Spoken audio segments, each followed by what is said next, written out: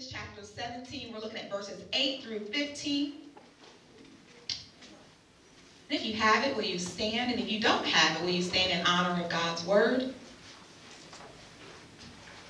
If your neighbor has a Bible and you don't, ask your neighbor, will you share with me? Will you share your word with me?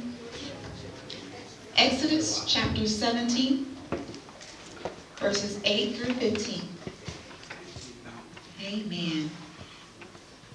Then came Amalek and fought with Israel in Rephidim.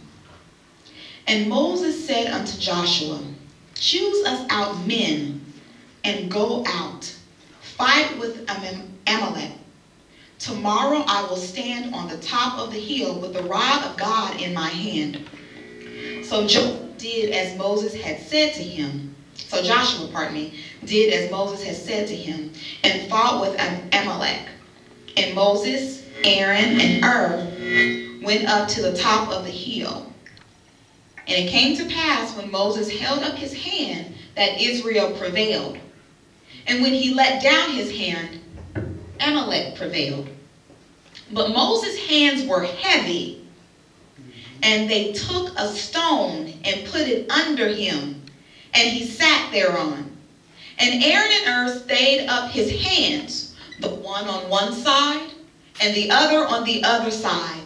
And his hands were steady until the going down of the sun. And Joshua discomfited Amalek and his people with the edge of the sword.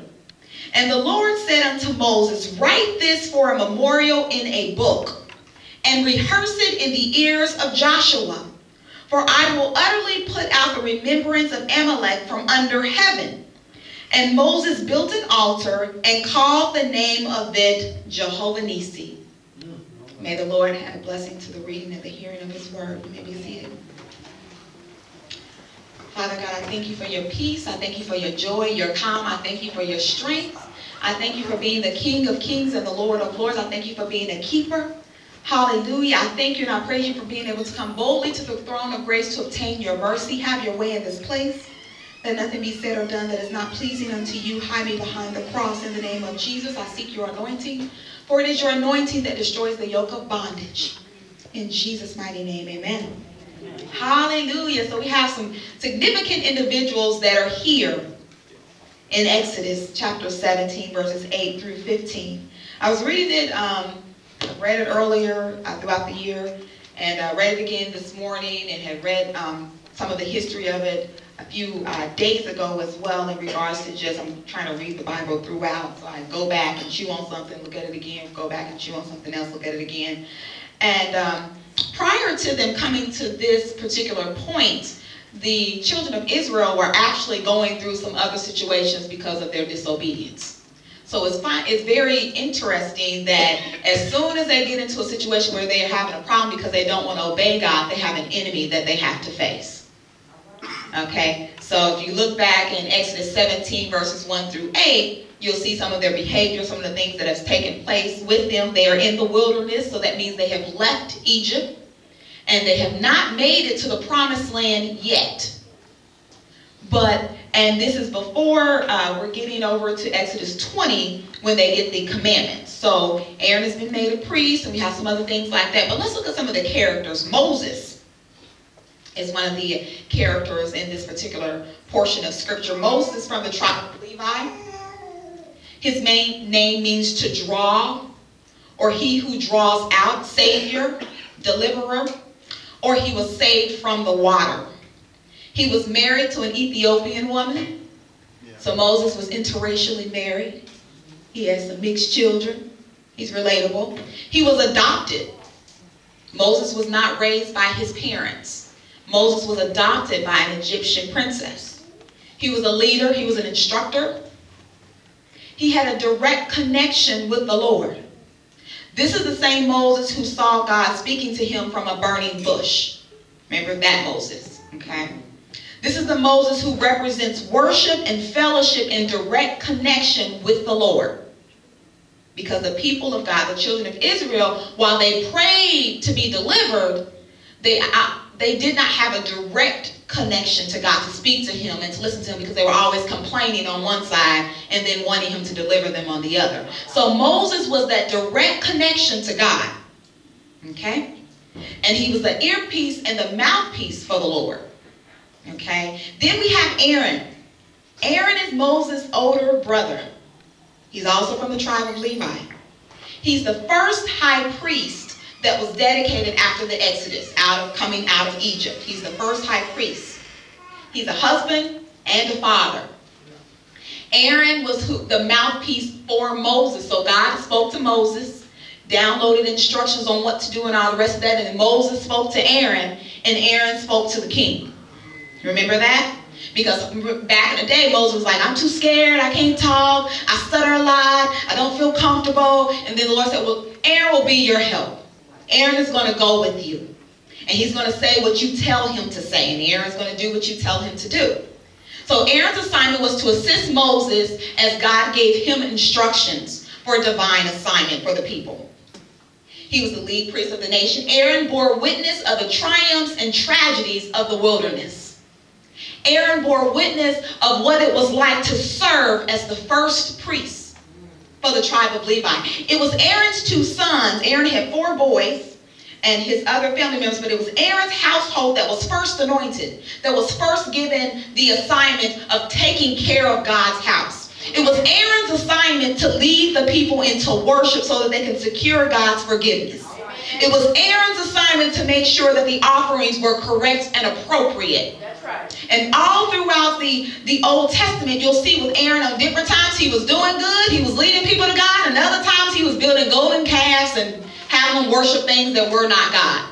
Aaron was learning. He was learning. Moses was learning. He was learning.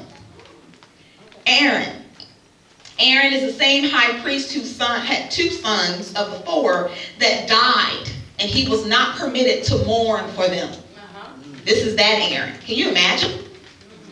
When God has given you an assignment as such, as a high priest, and his household was given that assignment, and his 2 sons did not understand the weight of the assignment. So what they did is, there were times that there had to be a fire that would be brought in, and they put on the ephod, and they did different rituals and things of that nature, and dedication and appreciation unto the Lord. And Aaron's 2 sons thought it would be cool to make the fire like blue, or to make the fire pink, like, oh, my favorite color is blue. What's your favorite color? My favorite color is pink. So they got some coloring and went into the tabernacle and threw the coloring into the fire, and immediately they fell dead. When Aaron found out about it, Moses was calling him and calling his other sons that he had remaining and calling his uncle to show up and give an account. Because it was Aaron's responsibility to make sure that these boys did what they were supposed to do. It's that Aaron. Aaron then was told to put a cover over his head. Everybody in the household, put a cover on your head, come out, see these boys, and you bet not cry. My Lord. That Aaron. Aaron saw triumph as well as victory. That Aaron. But he still had to worship. Is of the tribe of Judah. He worked alongside with Aaron for the nation of Israel. You'll see that he did some judging with him, but we really don't get to see much about Er's family. You don't get to hear much about him. Some of them describe him as one of the architects of the tabernacle. So he knew what was going on with the worship service. He knew what needed to be built. He knew what different levels, where they needed to be and why they needed to be there. And there he also, if he's coming out of the tribe of Judah, he's associated in the lineage with David, correct? He's associated in the Messianic lineage of Jesus, right? So he has significance even though we don't hear about his background. He's there for a reason. Then you have Joshua. He's from the tribe of Ephraim. Joshua's from the tribe of Ephraim, from Joseph, who got the double blessing, because Joseph was a tribe, but then it got split. And then you have Manasseh and Ephraim. He's from that tribe. Okay? He's the second leader for the nation of Israel after the Exodus. He led the nation to the promised land. He was a leader and he was a warrior. And the scripture says, if you rehearse it in Joshua's ear. Why would he have to rehearse it in his ear? Let me not get ahead of myself. But he's going to tell his children. And his children is going to tell their children. And from generation to generation to know where you come from. Then you have the mighty men of war. You have these designated men that have been called out to actually go fight against the Amalekites. And I dare say there were some strong women of prayer somewhere in there. They may not have been mentioned, but if your man was going out to fight a war, wouldn't you pray? If your man was going out to lead, to take care of something, wouldn't you get down on your knees? I dare say there's at least one sister or two that will get together and would pray, the unmentionables. We'll call them the unmentionables.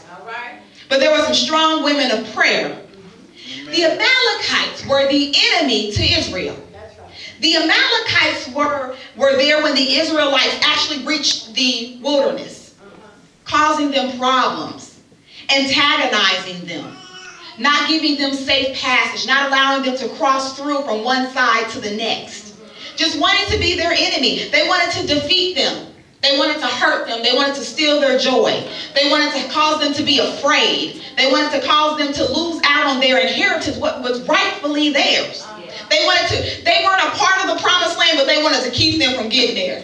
They knew they wasn't going to the land of Canaan, but if I'm not going, you're not going. They didn't want to go any higher, so they didn't want anybody else that was even in their vicinity to go any higher. Anybody know about any Amalekites? Anybody know about any Amalekites? They ain't doing nothing nowhere, but they don't want you to do nothing either. We know about some Amalekites. We know about Amalekites. And Amalekites were just bent on doing wrong. We're just bent on being silly. We're just bent on being haters. You know, just that type of personality, just not happy at all. Just not happy. And so they're traveling through the wilderness, being the nation of Israel, and here they go. They got to keep on walking because they're not standing in the wilderness. They're traveling. And they see the enemy afar off and like, oh, here we go again. I got to fight with the Amalekites. So then we go back to the scripture. And they fought with Israel in Rephidim. And Moses called Joshua and told him to choose some men. Choose some people to go and fight them. And I'll stand here. I'll be the leader. I'll stand here, so as long as you see me, you know you got the victory. I'm going to lead you through. How are we going to make it out of our situation? We're going to make it out as a family. We're going to make it out together. Because all of the nation of Israel is a family. What did we exhibit yesterday going on with sending Mother Lane home and celebrating her life? We enjoyed family. We came together as a family, sending Mother Lane home, worshiping God, giving him praise, giving him glory, giving him honor, even though the Lane family was walking through a wilderness experience. Right? And we all could relate to one end or another walking through that wilderness experience, which is why I have to stand next to you and actually work with you and hold your hand up or hold your hand as we walk together, walking through this wilderness experience. How are we going to make it out? How are we going to fight against this enemy? We're going to fight and we're going to defeat him together. That's right. Amen. Hallelujah. Amen. Hallelujah. So then it goes over. Let me slide a little paper around a little bit. So then we go over a little bit. And Moses tells the Jewish people, I got the unmentionable women praying. And they go out and they begin to fight against the Amalekites. They begin to war against the Amalekites. They begin to stand against what they're afraid of. They begin to actually charge against that which is charging against them. Instead of running back from what is standing against them, they actually run towards it because God already told them that they had the victory. God already told them that they were going to win. So instead of running in defeat and hiding somewhere, instead of running back to Egypt or even murmuring, at that point nobody said, I want to go back to Egypt, I don't want to fight. They said, oh, we get to fight? Okay, we're going to fight because I got a little bit of this extra energy in me. I need to go ahead and let it go. So yeah, we're going to go ahead and fight. We get some mighty men and we're going to come down and we're going to fight against this enemy. Hallelujah. Thank you, Lord. Hallelujah. Thank you, Lord. So they get down there and they're fighting against the enemy.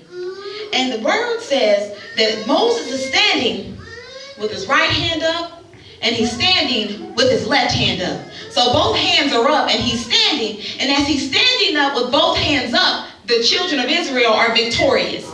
They're winning. They're continuing to win. Him standing there as the leader. He's standing there as a representation, a direct connection with God. And then he's standing there with his hands lifted up as a level of worship. Because he does come from the tribe of Levi.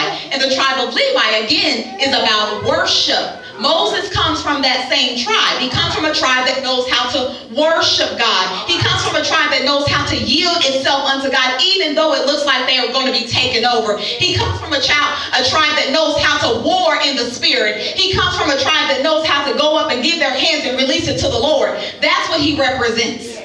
He said, go ahead and fight the enemy. Don't give up. And while we're fighting him, we're still going to worship God. While we're in this wilderness situation and we have not met the promise, we're still going to give God glory. We're still going to give God honor. We're still going to stand as if we have the victory. And guess what? As we're going into the battle, we do have the victory. Notice how I keep worshiping God and he keep giving me the victory. It didn't say I would stand here and all of my enemies would automatically be defeated. Hallelujah. It didn't say that. No, it didn't say that at all. If that were the case, if you just wanted to build up all this spiritual muscle, you may as well be a bodybuilder for sure.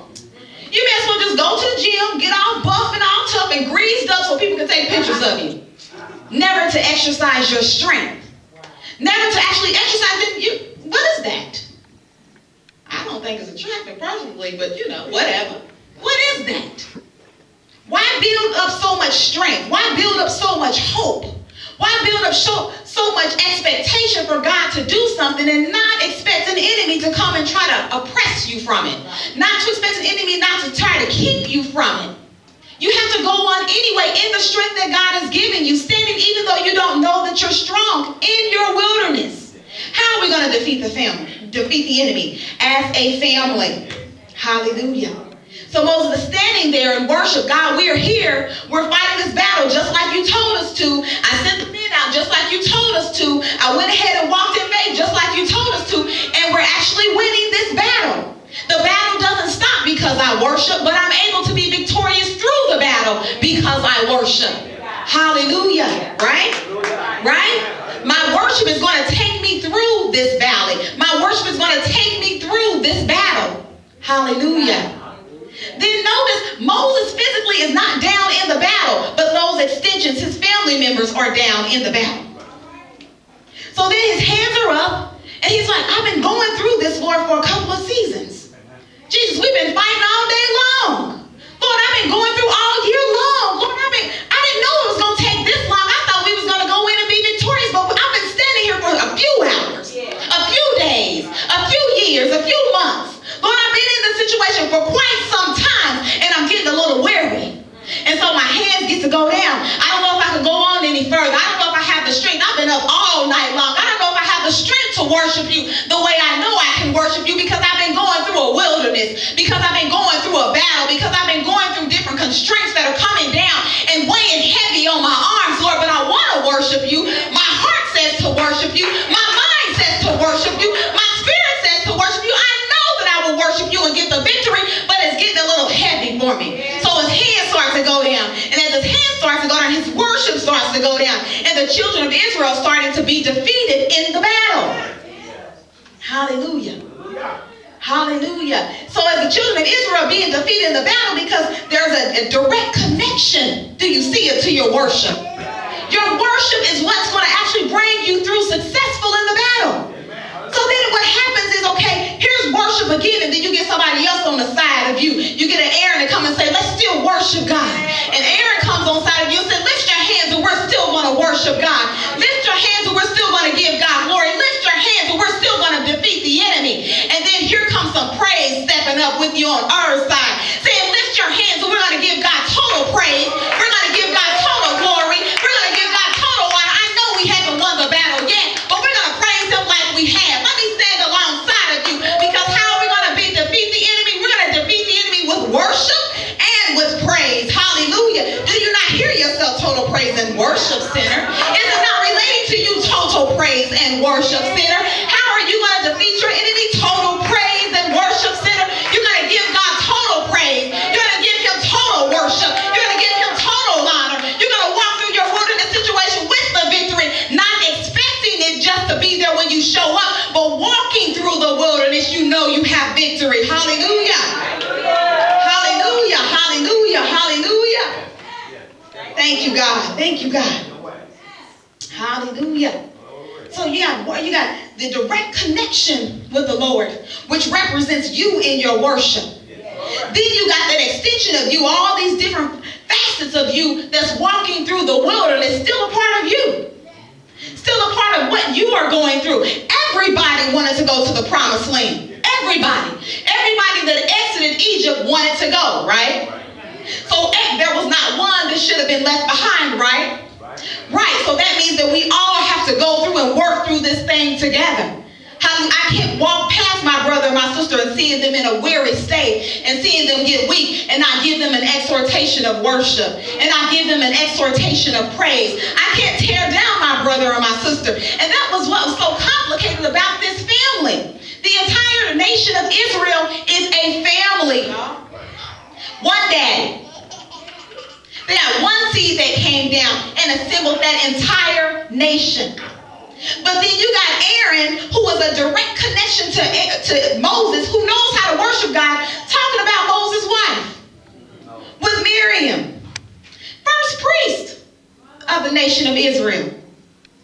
Knew how to speak correctly, but also knew how to tear down. Knew how to lift up, but knew how to talk crazy.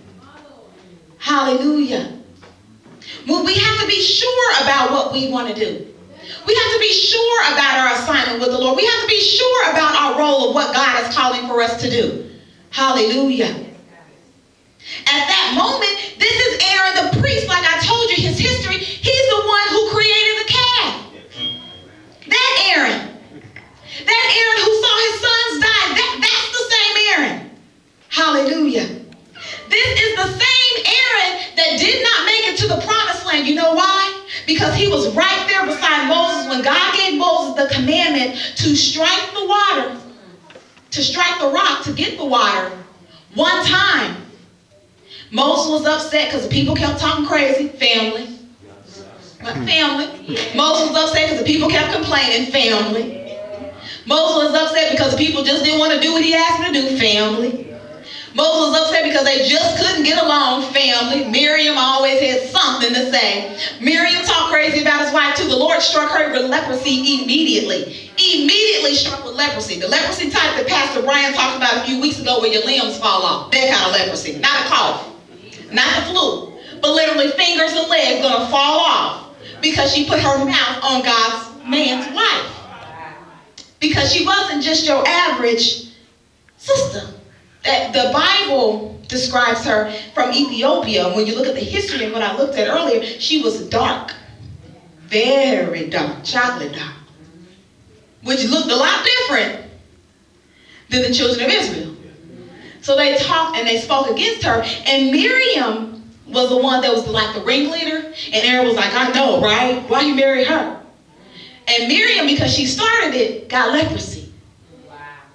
The camp could not leave because Moses, being God's instrument, knew that Miriam needed forgiveness. Now, she was the one who did the offense, but Moses chose not to hold offense in his heart. So he had to pray for her. He prayed and said, Lord, I forgive her, you forgive her. Lord, I love her, you love her. Lord, it's okay, it's all right. She didn't mean no harm, Lord. And God said, well, 7 days, she needed a whooping for 7 days.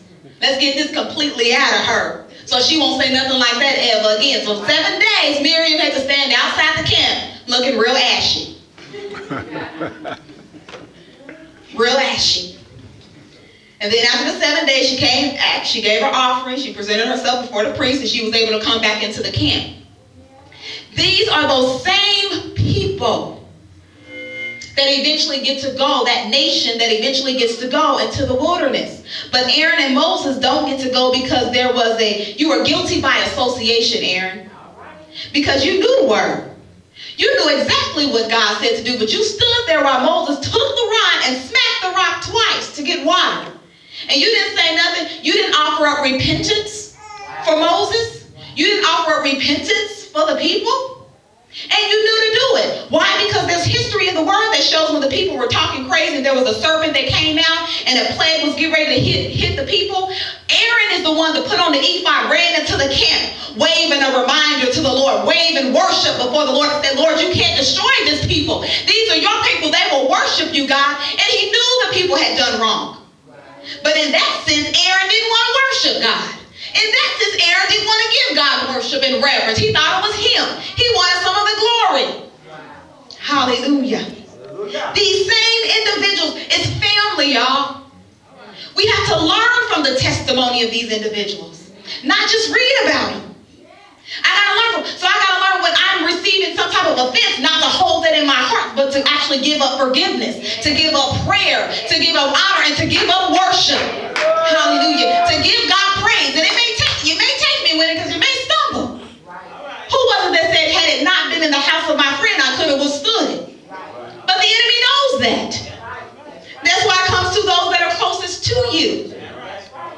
Those are the ones that can get to you. Those are the ones that can call you problems. But how are we going to make it, y'all? We're going to make it as a family.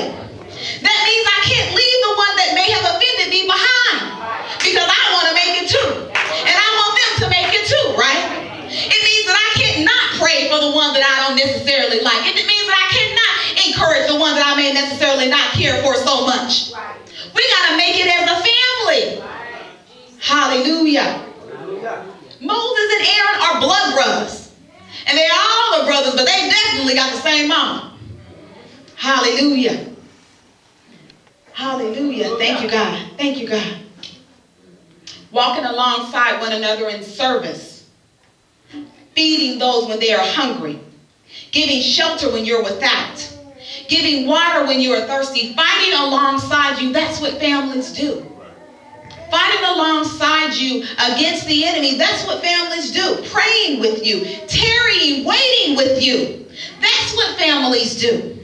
And when you get weary, one should come on one side and the other should come on the other side and hold your hands up. And notice in the middle of the battle, God gave Moses a little rest because they put a seat up under him. He got a little rest in the middle of that battle. In the middle of that wilderness situation, God gave Moses some rest in it. Hallelujah. And they were defeated. They defeated them. Joshua and the mighty men and the unmentionable women of prayer defeated and won the victory for that battle. But they did not defeat them totally. They weren't defeated totally, 100% wiped out.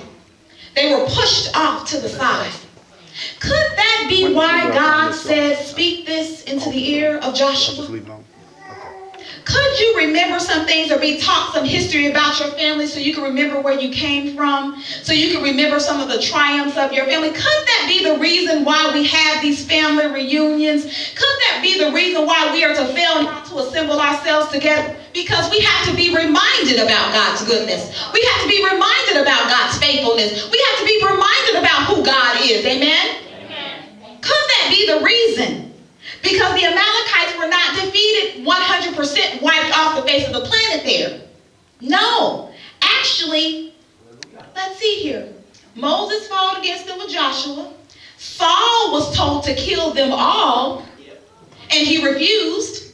Kept the king, kept some of the sheep and all the oxen and whatever the case may be that he wanted to kill. It was Samuel that actually killed the king, not Saul. So in the middle of him doing all that, some of the Amalekites actually escaped. So then you have David having to deal with this same devil. David, these are the Amalekites that came and pillaged their land and took their wives and their children. This is the same David in that situation where he commanded the ephod and asked if he should go and pursue. And God told him to pursue and recover all. It's those Amalekites. That's why it had to be rehearsed from this generation to the next generation, because it was going to come back up. You have to tell your children how you came out of a crazy situation. You have to tell your children how you were able to work your jobs and take care of your family. You have to tell generation upon generation upon generation the things that your family came through so that they'll have a point of reference. Amen? So they won't feel like, well, these were the Amalekites that killed off that side of the family. Or this was the situation that killed off the other side of the family. You have to tell about your victories and your struggles. Amen? Hallelujah. And so David goes and he fights the Amalekites in 1 Samuel 30. And finally, King Hezekiah in 1 Chronicles, he had 500 men that finally wiped them off of the earth. So God's promises are still yes and amen when he promised that they would be wiped off immediately from generation to generation. But it took several generations for it to get there. But notice how they started. They started fighting them with worship. They started fighting them with praise. They started fighting them by being obedient and giving God honor. How are we going to defeat the enemy? We're going to defeat the enemy with praise, glory, and honor to God. Then we'll be able to say, God is my banner. God is my covering. This is the side of victory over here. This is why I can say that God is awesome over here. Think about it. We have the basketball games going on. We have the Eastern Conference Finals going on. And each side is given a designated goal. You score in this goal, you win a point. Your team member, your opposing team scores in another goal, they get a point. But you want to score in your area. You want to score where your name is lit up. You want to score where God's banner is hid. It's actually displayed. And not where your enemy's banner is listed. Right? Same thing. Same thing way back then. Same thing way back then. God being Jehovah Nissi, being our banner, being our safe zone, being our covering. Hallelujah. Being our hope. Being our sustaining power. Being the God that continues to bless us. So when we want him to continue to bless us, we want to give him some praise, right? We want to give him some glory. We want to give him some honor. We want to give him some worship. So if you're looking for peace, you'll find it in your worship, and there you'll see the banner of Jehovah Nissi. If you're looking for joy, you'll find it in your praise, and there you will see the banner of Jehovah Nissi. The banner of Jehovah Nissi says that victory is on this side. If you want to get to the victory side, you're going to go through that victory with worship and with praise. Not with any type of doubt, not with any type of fear, not with any type of hatred, not with any type of unforgiveness or anything like that. The banner of victory comes with praise. The banner of victory comes with worship. If you're looking for success, you'll find it in Jehovah Nissi. Hallelujah. If you're looking for joy, you'll find it in Jehovah Nissi. If you're looking for hope, you will find it in Jehovah Nissi. If you're looking for a breakthrough, you'll find it in Jehovah Nissi. Hallelujah. And if you can't remember Jehovah Nissi, you can't remember Jesus. If you don't know what else to say, you can't say Jesus. You can't say, Jesus, I need you. Jesus, you are worthy. Jesus, you are honorable. Lord, I know you will never leave me nor forsake me. How are we going to win the battle? We're going to win it as a family. God bless you.